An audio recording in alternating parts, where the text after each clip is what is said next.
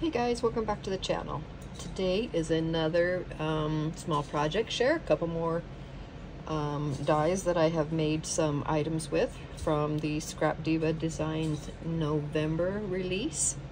So let me jump right in and share with you what I've made with these last couple dies.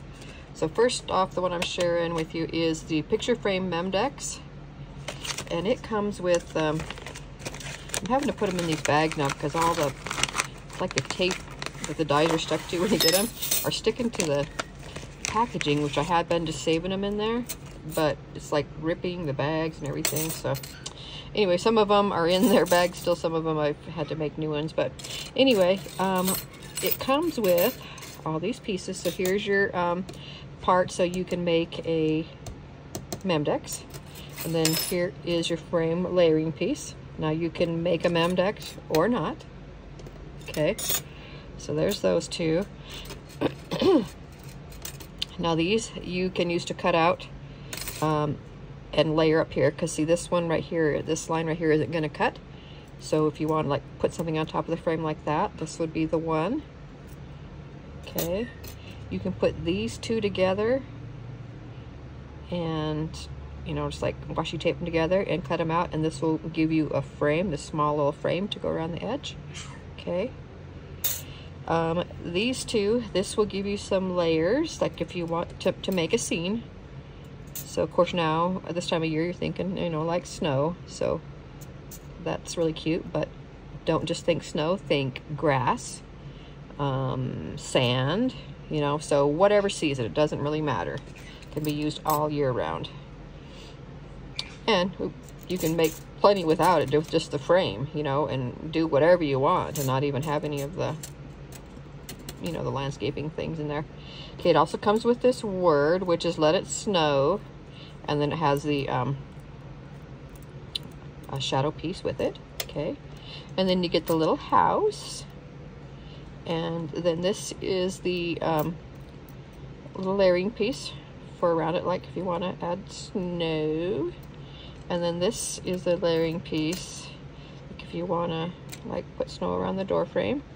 And then you get this cute little tree. So that's what comes with a set. Let me put them in here all the way so I don't lose them. Okay, so this one I made a Memdex, and it's kind of plain, but that's what I made. The collection that I'm using to make all these projects you're going to see today is from Simple Stories, and it is called Winter Wonder. I love this collection. It's real similar to Feelin' Frosty, except for it has a little bit more blues. Still has some of the aquas, but also blues too, and it's really pretty. So I'm using that. So here we go. So here, this one I made the Memdex. So I made the Memdex out of 110 pound cardstock. And then I layered up my frame here with the blue. Okay. And then I cut out the pink piece because I wanted a plain background. Okay. And then I have, I actually have 3 layers of the snow. And what you can, because what you can do is you can play with them and move them around. Let me kind of show you with the die set. The dies. Shouldn't have bothered putting it away, huh? Okay, so so you get some of your things here. So you can make your hills and stuff how you want them, whichever one you decide to put in the back or front, and then you like offset them so they're not just like, you know, in a line. You know, you don't want them just like that, probably, you know, because that will be just like the same, you know, line on the top. So if you kind of mix them up, see how that gives you a little bit different line. And then also what you can do is like layer, so you get different lines. So I have 3 lines here. I don't know if you can tell. You got this front one that I went all the way across with. This side one, this one, second one right here, I moved to the edge and cut off a piece and moved it to the edge, and then I just put it down, glued it down to where it would, you know, disappear into here. And then there's another piece back here from the other end that I cut off. Okay, so I have a bunch of different rolling hill type things back there.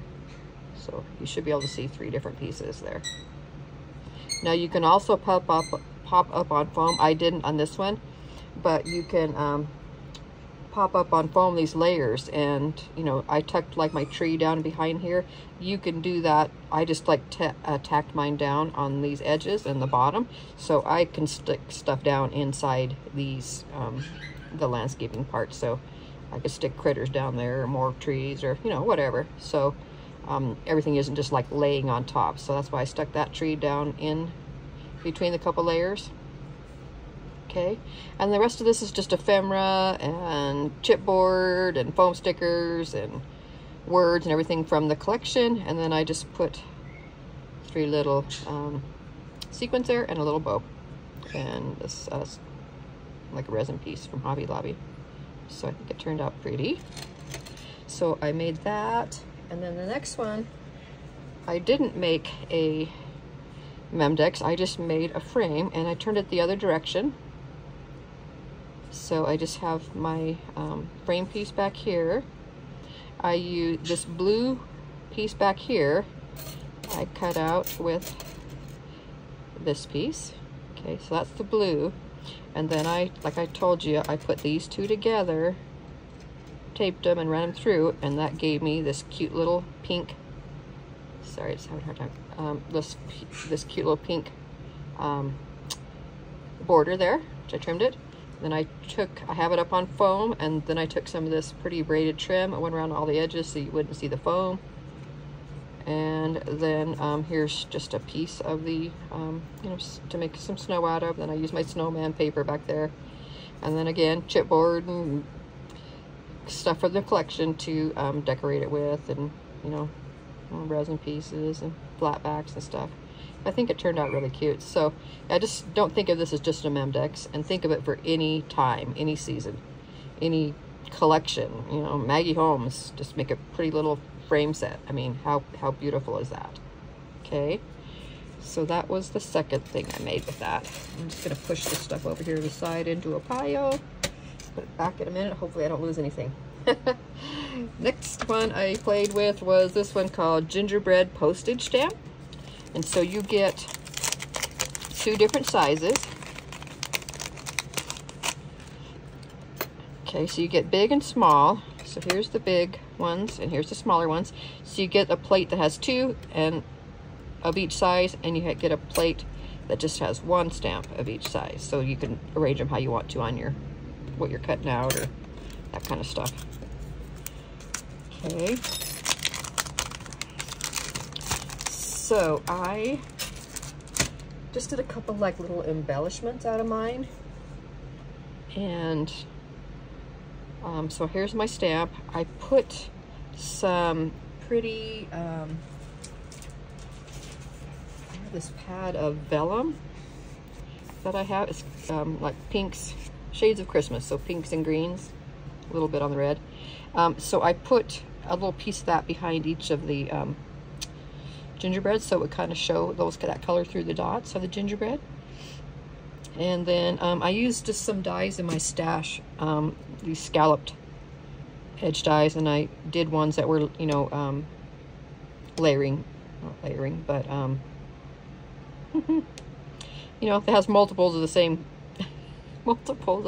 shape. I can't think of the name. Okay, so I just did a couple of those layered up, and then I put the, like I say, I put the stamp part up on foam, and I put a piece of vellum behind there. I have some trim down here on this one, and on the side here, and then this tiny little flower that I use came from the Gingerbread Girl set. So I used, from the small set, I used that little flower. I just layered up 2 pieces and just put a thing in the center. So that's where the flower's from. And I just put a little acrylic bow on top of the head. So I'll just probably add these to a project. Okay, so there's those 2. And then thirdly, I used, excuse me, this set here, which is called the Candy Cane Gift Box. So you get all these pieces. These are all the box making part.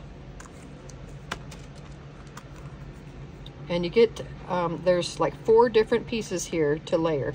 So you got those 2, because you can see you got a scallop layer, you got a stripe layer, you have like a, you know, like an open stitch type layer, and then the solid layer, and you get that for both directions. So one faces left, one faces right, okay?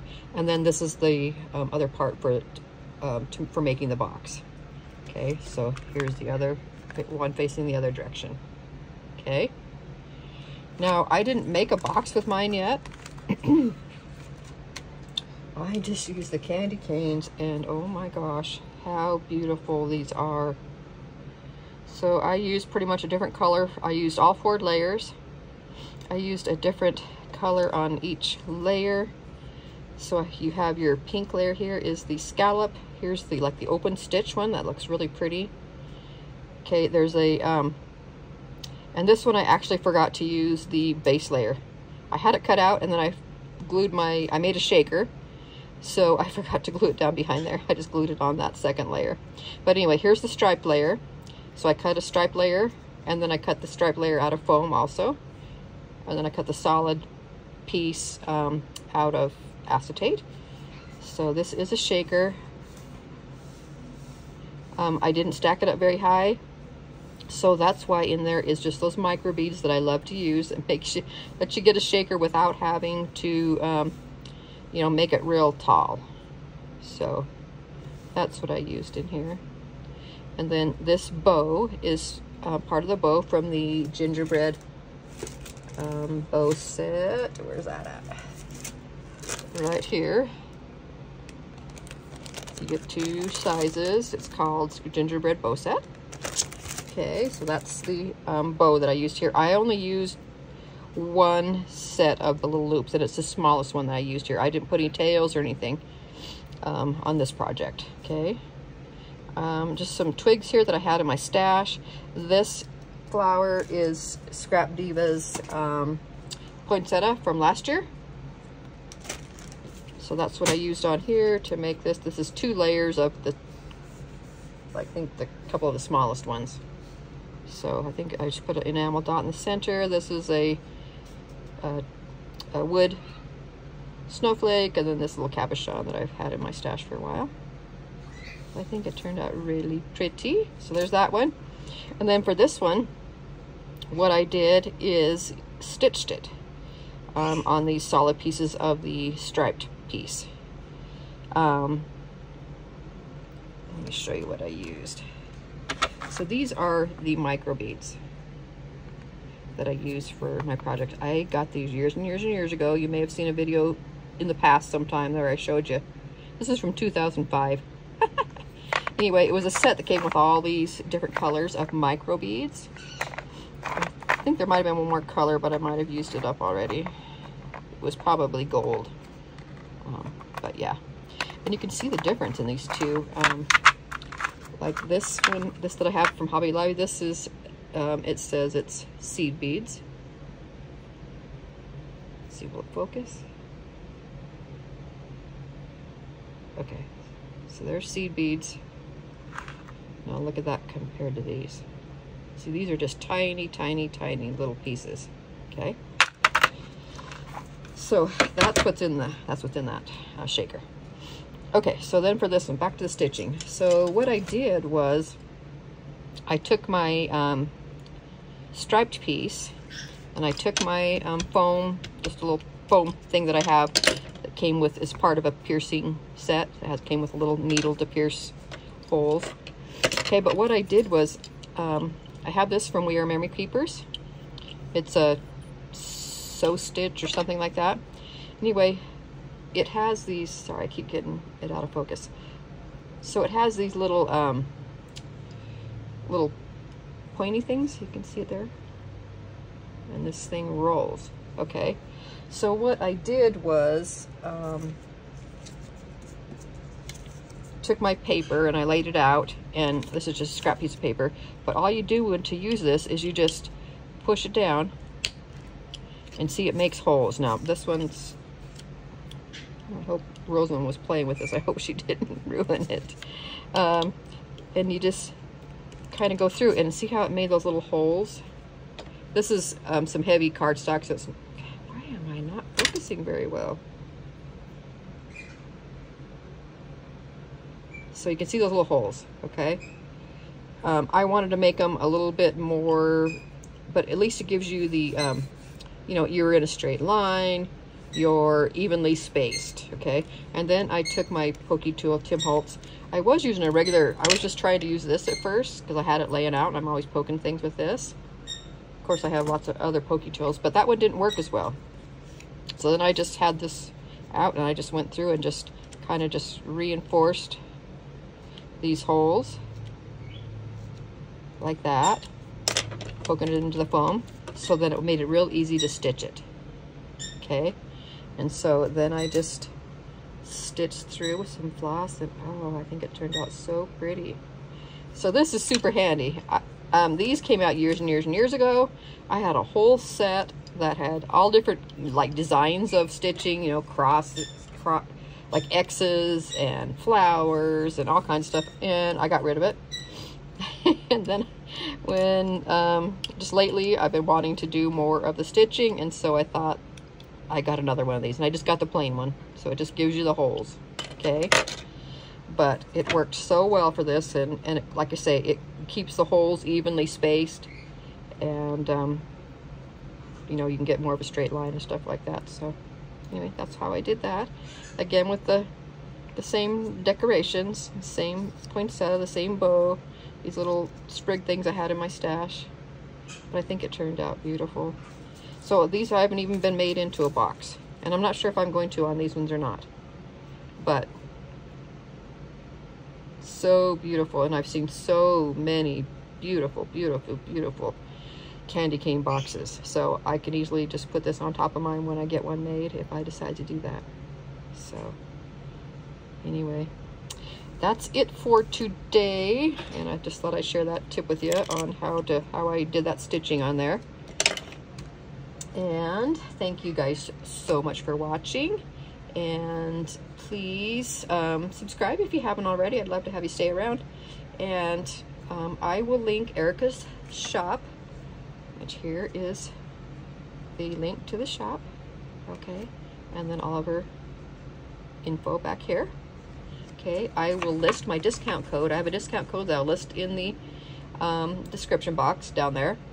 And then also, I'll link my dies, the dies that I've used, and with my affiliate link. So if you click on that, it'll share some of the profit with me. And it doesn't cost you guys anymore. It just makes it real easy to go find them. So I will do that with all the dies that I have used in this. Okay. Thank you guys again so much for watching, and I will see you on the next one. Bye, guys.